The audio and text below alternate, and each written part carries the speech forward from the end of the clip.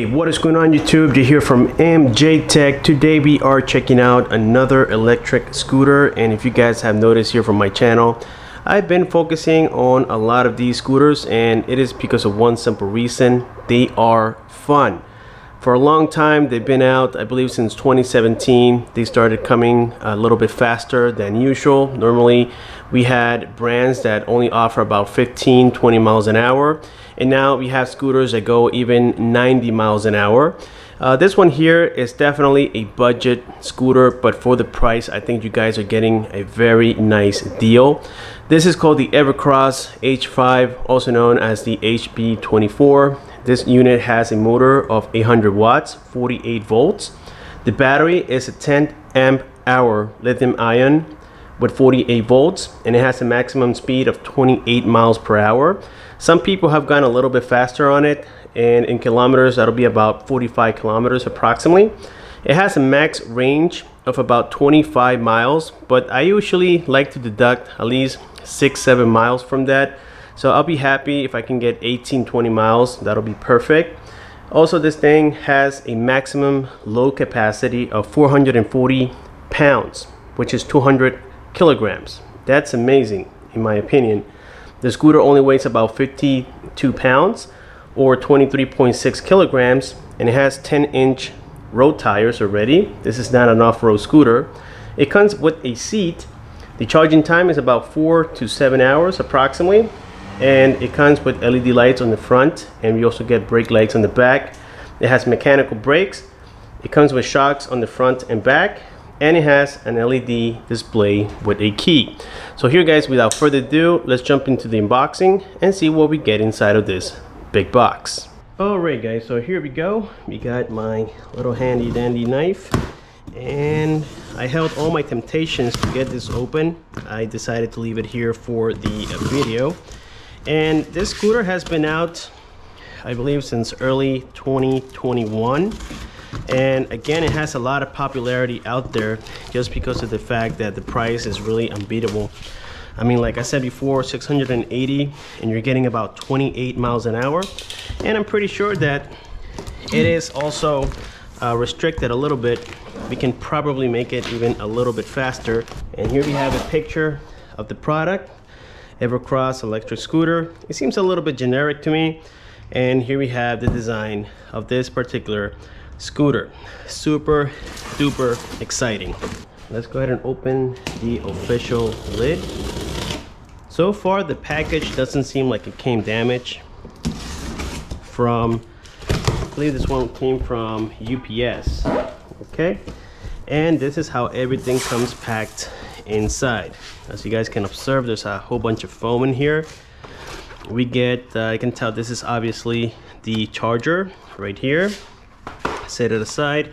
We get the manuals. It came with some tools for maintenance, and it came with an extra bolt right there. That's quite interesting. I wonder what that's for. Then we get here the foam, and I can already see the back end of the scooter. Check this out guys, this is quite exciting.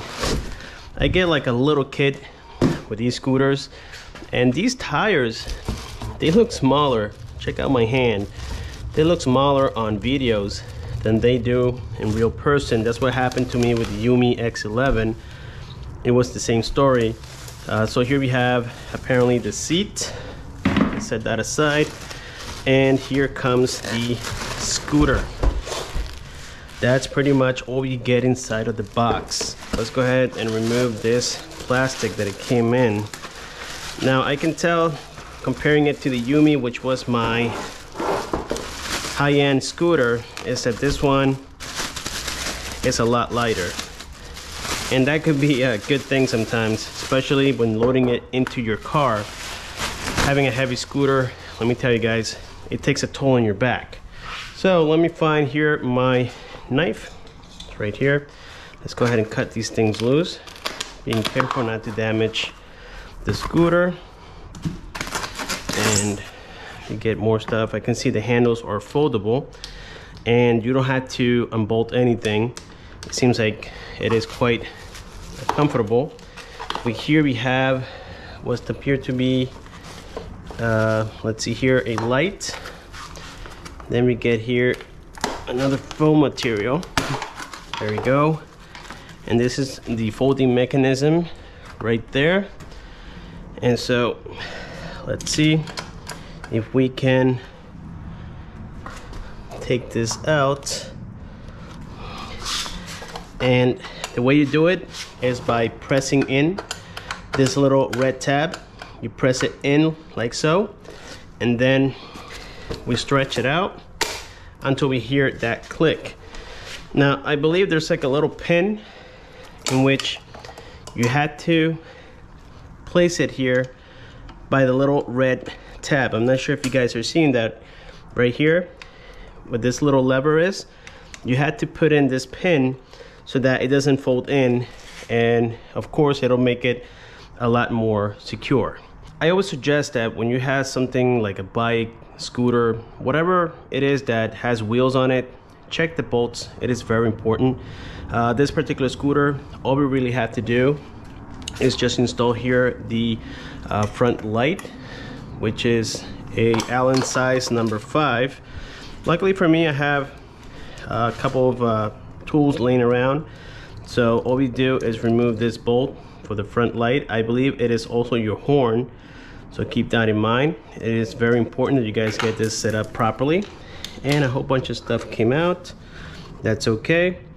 And now we position the light like so, and then we reattach all the screws, everything the way it came. Okay, once everything is leveled and positioned properly, you can go ahead and tighten this Phillips screw on the side.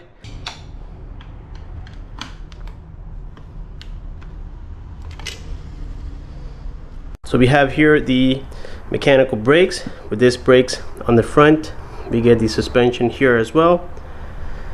So far this is a full feature scooter. It has a little bit of everything. On the back here we have the fender. It clearly tells you right here not to stand on it. We get the rear mechanical brake and the disc or the rotor right here. And check this out, we have the seat already pre-installed on here. It is super simple to get it put together. So all you do is lift here on the post. Now there's like a little pin here on the side. You simply press in that pin and then you push it back, and then we have this tensioner on the side. You put it on top of it and make it tight, and now the post is super solid on here. And now for the seat, all you do is grab it and unfold it. There's a little lever here on the back side. If you lift it, you can fold it again like so. Really easy to do. And now you make sure that this tensioner is loose right here, and you insert the post, the seat post, into the base, and then you tighten it up. Sometimes you have to adjust it a little bit so that it goes nice and firm. There we go. And we have the seat all set up and ready to go. Now this seat also has a suspension here, so when you hit potholes, whatever, it will give you that suspension feel, which is really nice. And the seat is nice and wide.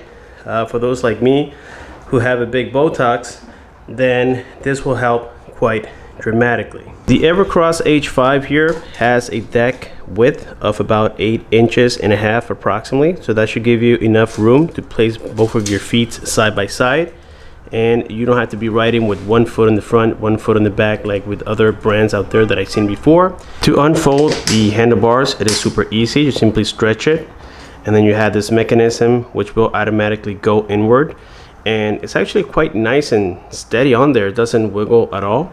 And to unfold it, you simply follow what the arrow's telling you right here. So you move it towards where the arrow's pointing. It could be a little bit tough. There we go. And that's how you unfold it. So let's go ahead and unfold both of them. And there we go. And now we can increase the height of your handlebars by loosening up here the stem tensioner. You simply lift it up like so, and then retension the stem. So so that it stays in place. And that's it. Alrighty guys, so here we have the final product fully assembled. On the top here we have the main controllers. We get here the accelerator. Then on the left hand side we get the power key here for the headlight. We get the turn signals as well as the horn.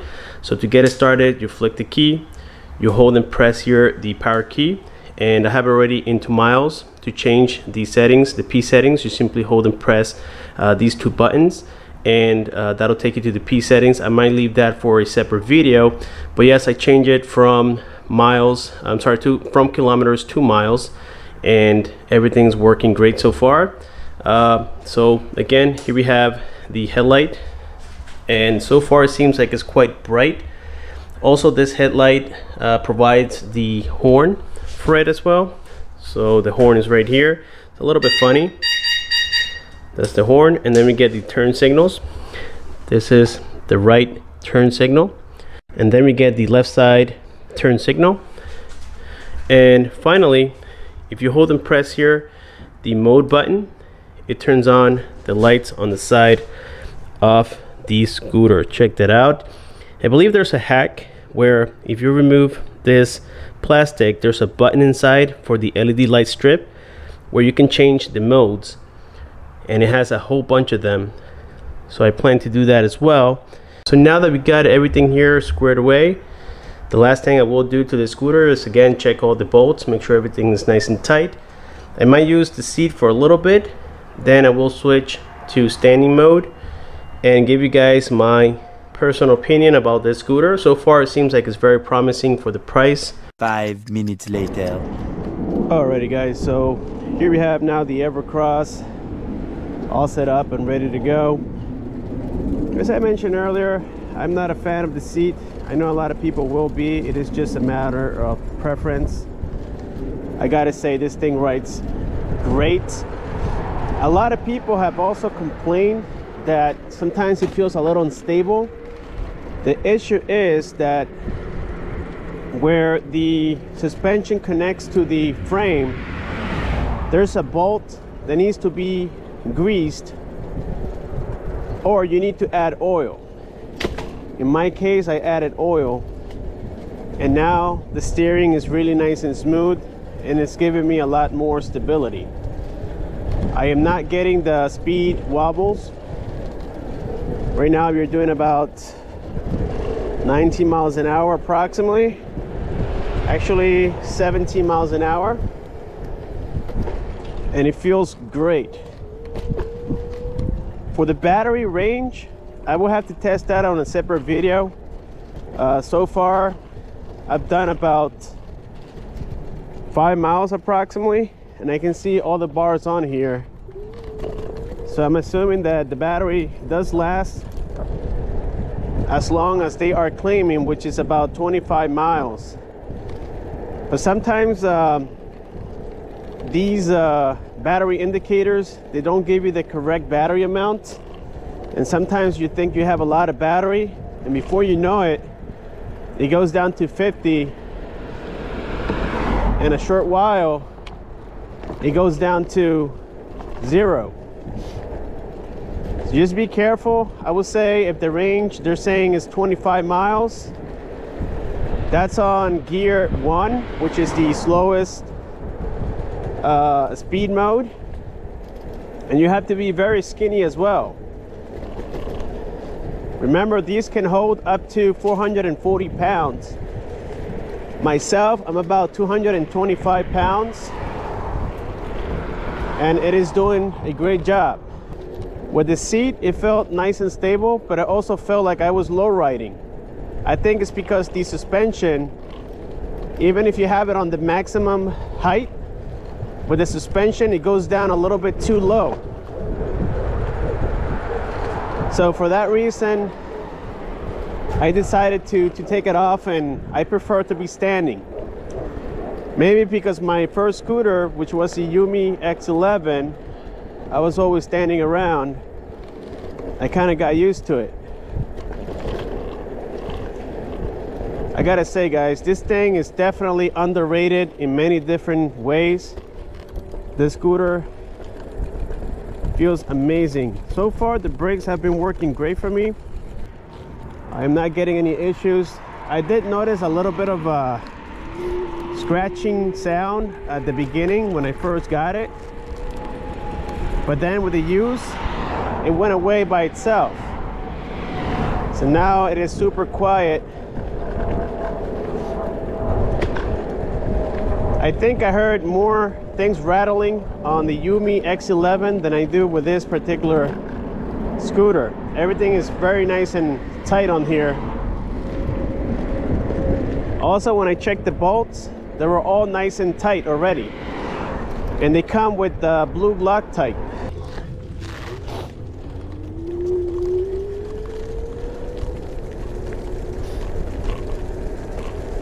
Also, with this scooter, you get cruise control.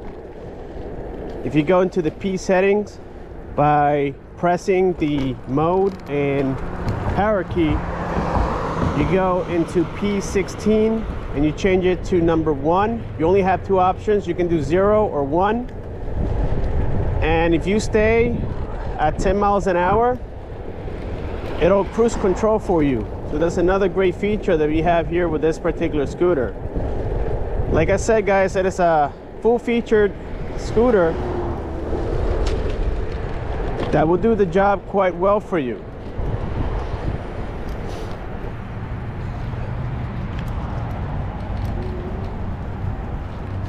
As for the suspension, I would recommend not doing off-roading with this particular scooter or getting into heavy bumps or potholes. It is not designed for that, guys. This is designed for places like the one I'm riding right now that you guys are viewing here, for nice smooth terrain. Do not go on rough surfaces, otherwise it's gonna feel a little rough. The lights on it at nighttime, they do the job okay. They're not super bright, and they will only illuminate in a short distance, meaning that they don't go too far when illuminating.